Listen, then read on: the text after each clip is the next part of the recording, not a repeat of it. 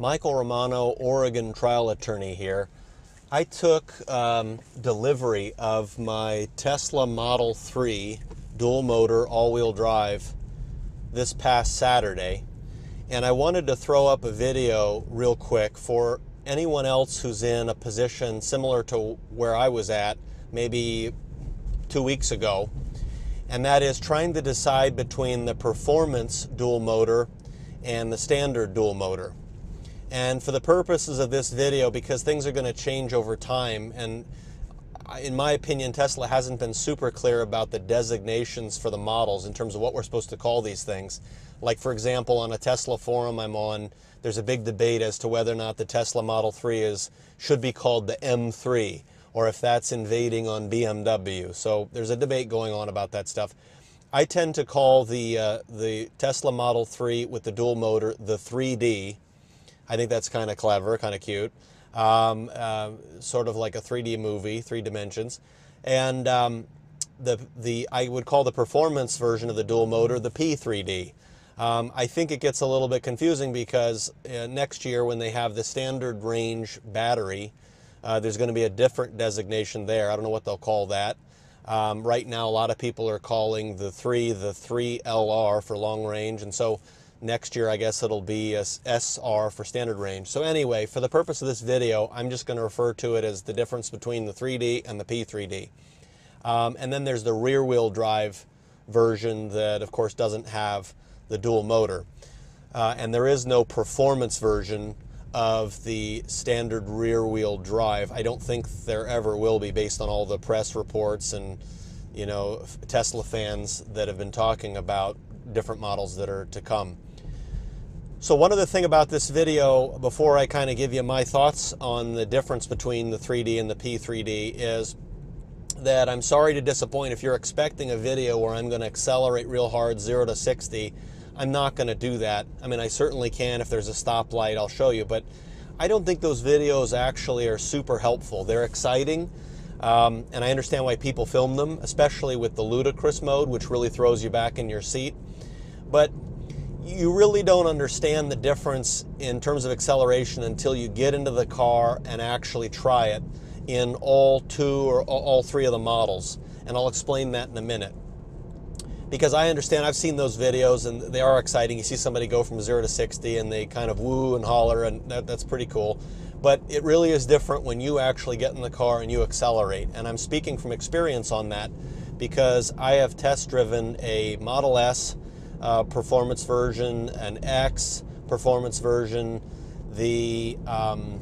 I've test driven the performance version of the 3 and the rear wheel drive of the 3, and then also the dual motor, standard dual motor Model 3. So I've compared them all kind of side by side. What I ended up doing myself, I actually had a reservation for a standard dual motor 3D, and I was changing around my configuration like crazy because I started off with red and a black interior, and then I said, no, I want a white interior once that became available in the standard dual motor configuration. And then I changed it to white because my wife really wanted a white car and a white interior. And then, bottom line, I ended up coming back full circle to what I initially started with, and that was a midnight silver metallic exterior with the aero wheels and a black interior standard dual motor. That's what I'm in right now. That's what I ultimately decided upon. And my reasoning for doing that, I went, while I was waiting to take delivery of this, I didn't have a VIN number yet. I could technically change it. I had driven by the Tesla service center on McAdam in downtown Portland, and I didn't get an email or anything. It was just by dumb luck. I happened to be driving by. I live relatively close to the service center. And so I drove by the parking lot and noticed that they had a red, white interior performance model there, and I had already scheduled to do a test drive of the Model X because I wanted to make sure that I was getting the right car for my family. The Model X was actually kind of in play.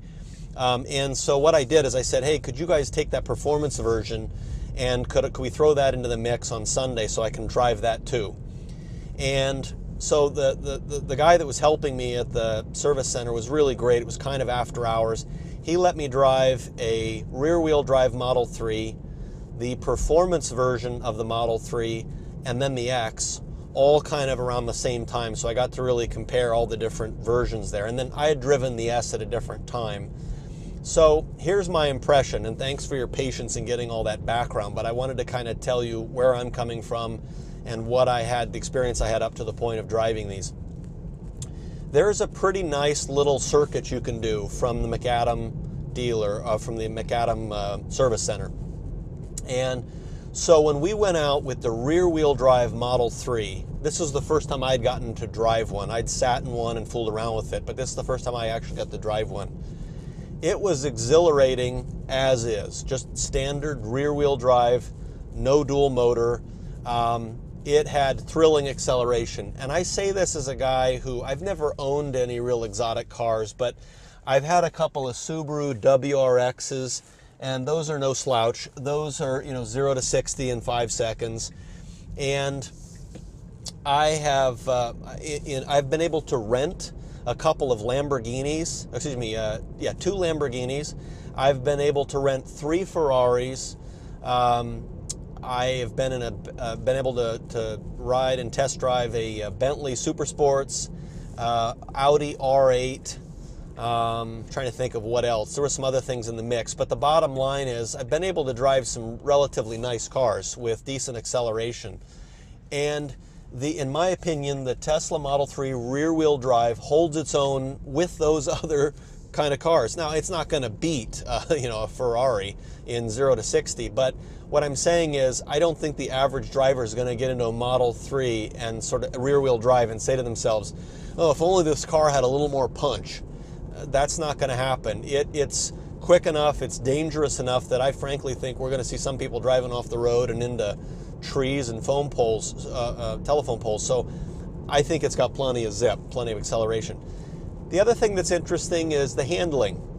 There's a nice little circuit you can do from the Portland Service Center where you can get on some twisties on Terwilliger Boulevard, and provided that you don't have grandma in front of you or a dump truck, you can actually, without being reckless or dangerous, you can get up to some pretty good speed to get an idea of what it'll do around corners, and it felt great.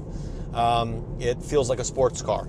It reminded me, actually, the car that I would compare it to is not these Ferraris and Lamborghinis or anything like that, because those are admittedly in a whole different performance level. But to me, the rear-wheel drive Model 3 felt like a Mazda Miata.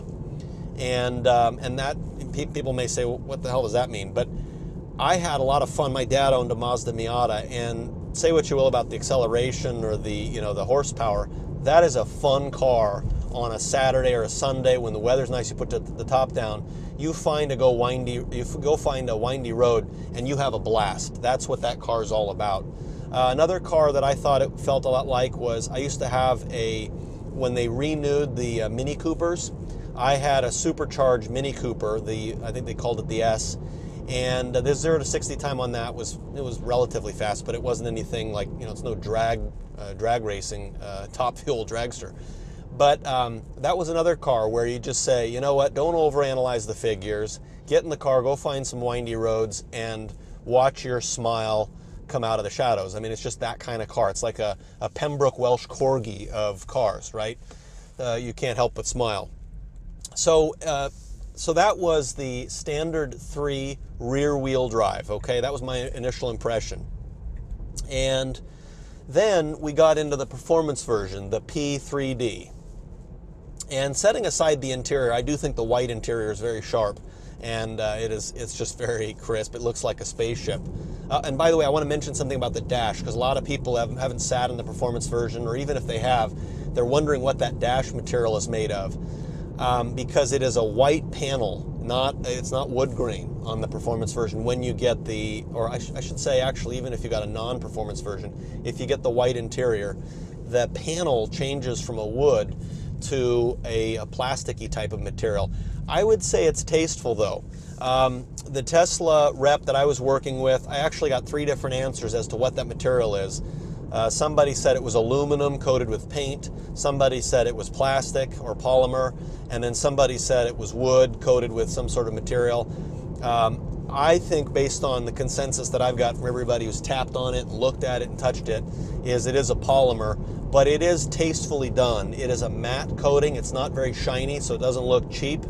I will say, in my opinion, it's a little boring. I'd rather it be carbon fiber. That's what I really want in terms of a long dash panel. I ended up getting the wood because that was what was available. But so anyway, going back to the white interior, it's gorgeous. As far as the performance, you can look online and see all the nerdy little details about what you get in the performance version. There are different calipers for the brakes. I think the disc is actually different. You get larger wheels. They're a 20-inch sport wheel. I think the rubber that's on them is high performance. It's a little bit softer and better for summer performance. And there might be some other things I'm forgetting. There's some trim on the back, like a piece of carbon fiber that you put on your trunk lid. But that's basically it. There's not a whole lot of other differences. It's not like they decked out, like on, for example, the WRX, the Subaru. They give you carbon fiber inserts and red stitching and stuff like that on the interior. They don't do that with the Tesla performance model, at least not now with the interior package. So let's get to how it feels to drive it. The funny thing is, we come out of the service center, and what do you know, but we've got grandma in front of us, so we can't do a 0 to 60 right out of the dealership, right out of the lot. But we're able to go on Terwilliger Boulevard. I waited a little bit so that we could get a car to get out of our way, so we had some distance, and I was able to throw it into the corners a little bit. I would say the difference between the rear-wheel drive standard Model 3 and the performance version is not night and day. It is lowered about 1/2 of an inch, according to all the specs I've read online. It's not like they dropped it 2 or 3 inches, but 1/2 an inch they did drop it. It does feel a little bit tighter. The suspension feels a little bit stiffer. Not punishing, but I mean, it feels a little bit tighter. Keep in mind, I'm coming from a Subaru WRX, so I'm already used to sport suspension, and I feel every little tiny bump. And so to me, it was not objectionable. I think if you're coming from a Cadillac Eldorado 1970 convertible, a boat, or let's say a Lexus, where you feel like you're sitting on a couch, while you're driving, I think you're going to be a little bit, maybe a little bit jarring for you. But for me, it was welcome. I liked the feeling. So anyway, as far as going into the corners, I got that performance introduction before I got to do the yeehaw, 0 to 60, right? So my impression in the corners was it felt a little bit tighter suspension, and it felt good in the corners, but it was not night and day. It was not like, oh, can I please pay $10,000, $20,000 more for that extra feeling in the corners? It was not like that. My impression was it wasn't that different. Now then, so when we got to a straightaway and I was able to do the 0 to 60, it is noticeably faster. I mean, you feel like an extra kind of pushback in your seat. I haven't been able to drive a Model S with ludicrous mode, so I don't have that comparison. But the one thing I would say about the performance version versus the rear-wheel drive standard version is this. This is the best way I can describe it, and it'll only be helpful to those of you who have ridden this ride. Six Flags Magic Mountain in Valencia, California has a ride called Superman Escapes, or Superman's Escape. And basically the ride is a straight track where it accelerates from 0 to God knows what, and then it goes straight up in the air, and then you see Superman like a statue of Superman towering above you, and then the ride comes back down slowly, and then you come back down along the straightaway. So basically the thrill of the ride is going from 0 to like 100 miles per hour in a split second, and then you accelerate up. And so that's a little bit of an exaggeration in terms of how the P3D felt, but it's very similar to what I've heard people describe with ludicrous mode. You basically get pinned back in your seat, and the thrill of it is the G-forces, backwards. So for me, the difference between the standard Model 3 and the P3D in acceleration 0 to 60 was noticeable. If you were to look at a piece of paper or look online, it's a second difference, maybe a second and a half. So it doesn't seem like much, but it does feel different. I'll give you that. And it was very exhilarating. You kind of lose your stomach a little bit, and it's like it's definitely a thrill. Now, so let me fast forward to why I didn't get the P3D, given how exciting that all sounds. I did the math, and for me, without getting into the weeds here on the, the wheels and stuff like that, for me, I think the aero wheels look best with a midnight silver metallic, and I don't think the aero wheels look that great on the other colors. I think it looks okay on black, but I don't think, for example, the aero wheels look good on white. That's my personal opinion. So I kind of was starting almost like with my wheel choice first, and then color of vehicle second, and then the interior fell into place. And in my opinion, you get the aero wheels, you got to get midnight silver metallic. And then you got to get a black interior, because I think a white interior on a dark colored car looks strange. That's my personal opinion. So bottom line is, when I configured what I ended up getting, and then I looked at getting the P3D, it was $18,000 more. And that's not including the $3,000 deposit on the full self-driving software, which I went ahead and did when I when I finally configured what I ended up getting. So it's $18,000, maybe even as much as $21,000 difference between the P3D and what I ended up getting. And one other thing I need to mention is that would have included in the P3D a white interior, which I didn't get here. So the math kind of changes depending on if you're comparing apples and oranges or apples and apples. But let's just go with the $18,000 figure. I had a talk with my wife, and I thought about it a lot, and I said, for $18,000, how important is it for me to feel that every stoplight, right? Every time I get on the freeway. And I'm a guy who I had a sport bike when I was younger. I've owned some nice Subaru WRXs with some pretty decent acceleration, tight suspension. So I'm not quite ready, even though I've got a kid and I've got a wife, I'm not ready to sort of give up thrills in life, right? But the analysis for me was, is it worth $18,000 to have that little extra acceleration and that little subtle difference when you go into corners on some twisties? And for me, ultimately, and my wife agreed, she's the one really that talked me into it, and said, you need to spend that kind of money for that little bit of extra performance.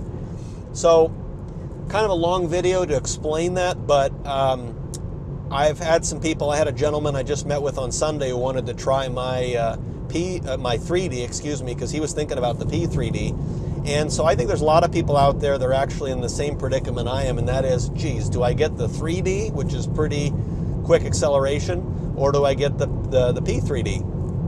3D versus the P3D. And I think it's a tough decision, and I wanted to explain my reasoning, so if it's helpful to anybody else, I may save you $18,000, or I may have just wasted your time in explaining something that you don't care about.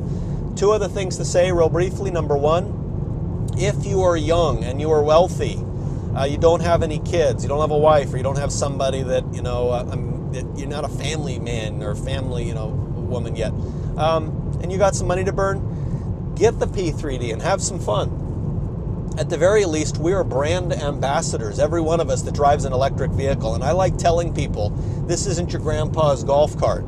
These suckers are fast, they're fun, and they can hold their own with the best. I mean, the P3D is going to be, there's already some stuff with the standard all-wheel drive model, beating some Mustangs and Porsches. I love that stuff. That's kind of exciting, because it lets people know that electric cars are here, they're serious, they mean business, and that you don't have to be driving a Toyota Pius, and going 45 miles an hour everywhere. You can actually show some acceleration and some performance. So my recommendation, if you're young and you still want some excitement in your life, by all means get the P3D. It's not like you're going to feel like you've thrown away money. It is an exciting car. The second thing that I would mention, and this is really important in my opinion, because I just talked to somebody, like I said, on Sunday, who was giving me some really good feedback, and I was glad to meet with him and his wife and their family, because they were sort of deciding between the 3D and the P3D. The difference between the 3D and the standard 3, meaning the single motor versus the dual motor, the real difference between the two, it's only about a half of a second, maybe even less than that, in terms of the 0 to 60 times. And then, of course, if you're on ice or snow or in rain, maybe there's going to be better traction with the dual motor. We'd hope that that's the case, right, with all-wheel drive. So if you just look at the numbers, though, the difference between the rear-wheel drive and the dual motor all-wheel drive is very subtle. It's less than a half of a second. But here's the thing that I noticed a little bit, and then this guy that I met with on Sunday really noticed, and so did his wife, is when you go to pass somebody on the freeway, so the 45 to 70 mile an hour acceleration, or the 45 mile an hour to 60 mile an hour acceleration, that is where you really notice the dual motor. Because when you want to pass somebody on the freeway and you're going 45, 55 miles an hour, and you stab it and steer on the dual motor, on the 3D, it really giddy up. I mean, it's got some giddy up. You can accelerate very quickly. Now, I don't have numbers to give you. I'm sure somebody, there's some real nerdy engineers that love Teslas that probably posted that information so you can look it up. But all I can tell you is more of the shoot from the hip analysis. I've been doing a lot of testing of my car since I got it on Saturday. Today is Tuesday. I've been driving every chance I can. I've been accelerating and trying different things. I'm trying, obviously, the assisted driving at this point. My observation is that it is unlike any car that I've ever owned in terms of being able to get where you want to be on the freeway. And I don't mean that in some sort of reckless, douchebag kind of driving on the highway, like you're zipping in and out of traffic, cutting people off, being a real jerk. I'm not talking about that. I'm talking about that you're on the freeway and you kind of notice that there's a slowdown coming up ahead of you, and you look over to your right and you see that there's an opening, and you decide you want to change lanes, but you're not sure if you can do it safely because somebody is coming up. So it really is a practical form of acceleration that it is there, and I appreciate that in the dual motor. And the bottom line is I'm tickled that I chose the dual motor. I could have had my standard rear-wheel drive single motor much faster. I was patient. I was a good boy. I just waited and waited and waited. And finally, I was able to take delivery of the dual motor, and I'm really happy I did, because I've now driven the single motor standard rear-wheel drive. Obviously, I'm driving now the dual motor, and I've been able to compare them side by side. I think that the dual motor is a little bit quicker. It's very subtle. You may not even notice it in terms of 0 to 60, but where you do notice it is when you're on the freeway, or you want to just sort of step on it when you're already traveling. That is where the difference is noticeable. So, long video, but I hope that provides you with some information. One thing that's been real helpful to me along this journey in getting my Tesla, because I waited a really long time, 856 days, the only thing that makes it worthwhile, or I mean, one of the big things that makes it worthwhile is you get a quality product at the end, and that's very exciting. But the other thing is the community of Tesla owners is awesome. I think the only other community that really compares is the Nissan Leaf owners. Man, they will go out of their way to help you in any way they can, providing you information, talking your ear off.